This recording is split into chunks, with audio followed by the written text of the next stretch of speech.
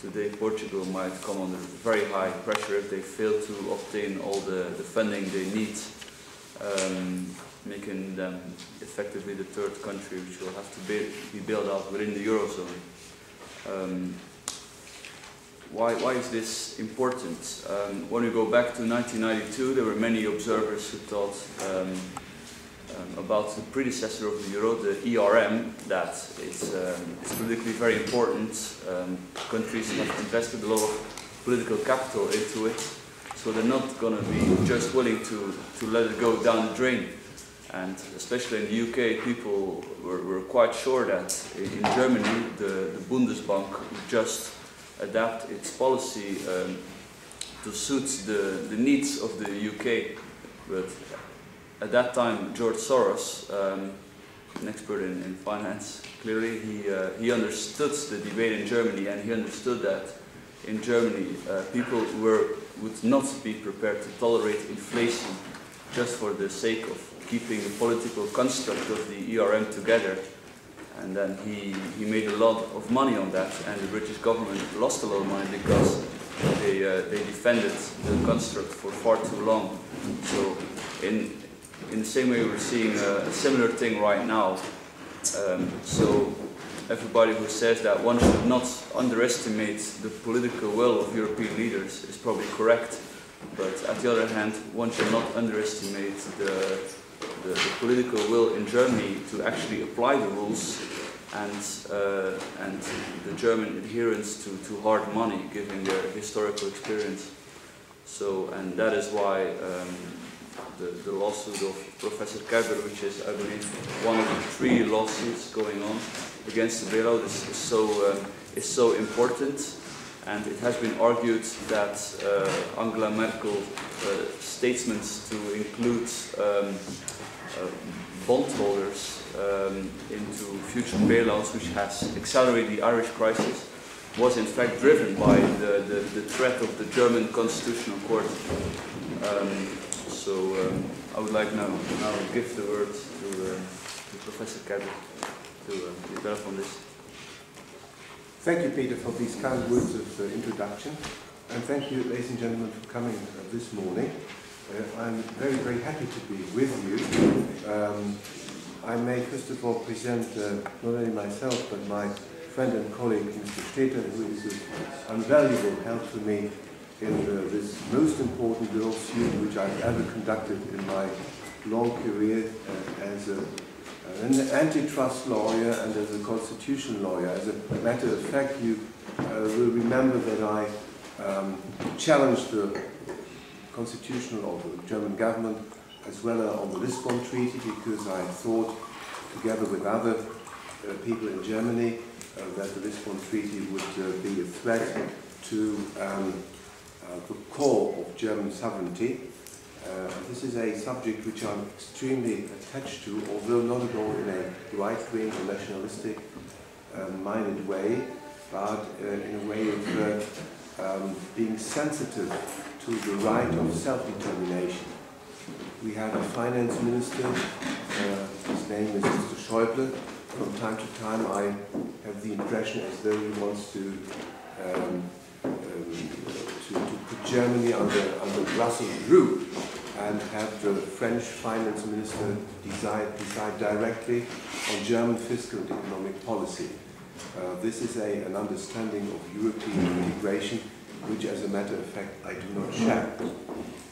To reasonably spend this hour and a half with you, we have prepared a little handout, and as I have an explicit disliking for PowerPoint presentations because they prevent dialoguing with you, we have made a little outline which gives you the structure of my expose, as well as some information on who Europolis is. And as a matter of fact, I would like to tell you that I created Europolis in 1998 as a platform for European dialogue and as a platform of many, many opinions, because Europe, by definition, is a pluriverse.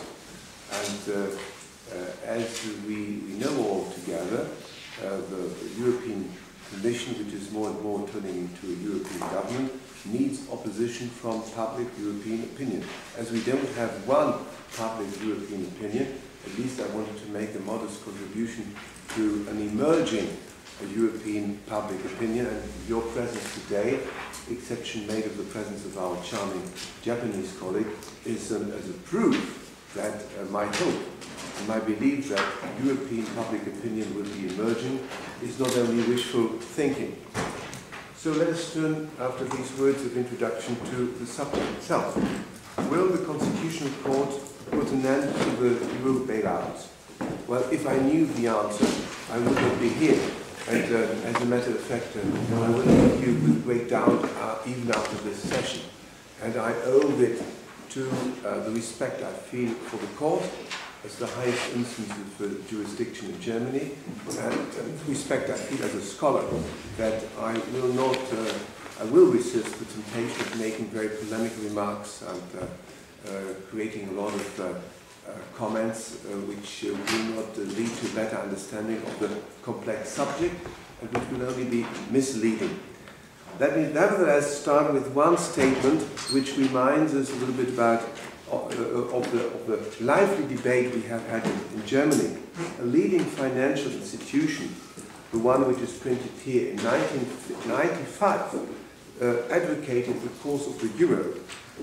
Namely, the research department made several brochures and complained that the German public didn't really understand the benefits of the euro. And they concluded, another reason for the opposition in Germany is the insufficient public debate on the opportunities and risks of European monetary union. As monetary union approaches, it is all the more important to intensify the information and educational efforts regarding monetary union. So we accomplished today a task which this leading financial institution called or considered being topical even in 1995. As a matter of fact, the prophecy of this leading German institution about the prosperous development of the Eurozone, proved and substantiated by so-called scientific experts, has turned out to be totally wrong. And I would like to give you today a very sober legal and economic perspective of what the situation is in Germany in front of the Constitutional Court and what could be perhaps an institutional development, because every crisis is as well a chance to improve the institutional functioning of the European community. I happen to believe that European community is a better name than European Union, because as a matter of fact, this is essentially a community. The political context. The political context is one of growing herding of the so-called Euro elite to do everything, that is to say, to use taxpayers' money to save the euro. And saving the euro becomes, irrespective of the legal limits, a goal in itself. First of all, let me clarify one thing. There will be European integration even if the euro fails, even if we have to reshape the European Monetary Union, even if we find out that the initial design of the European Monetary Union with 11 initial members and now 16 members has been erroneous. There are very major challenges of European policy, amongst which I count European defense, in a very Gaullist way, by the way. So those of us, or those of the political class who conjure up the image of failing Euro, or failing Europe because the Euro project fails, they are afraid of their own survival. So if ever they say we have to save the euro irrespective of the violations of law, irrespective of the taxpayers' money, I cannot follow them. I regret utterly that the European Treaty has been becoming soft law, not only implicitly but explicitly. Let this be remembered. The French then-a-days Secretary of State in charge of European Affairs, Monsieur Pierre Lelouch, said, in the night of the 9th of May, the treaty has been rewritten, and has been rewritten without the consent of neither of those organs and institutions whose right it is to consent to a major change of the European Treaty.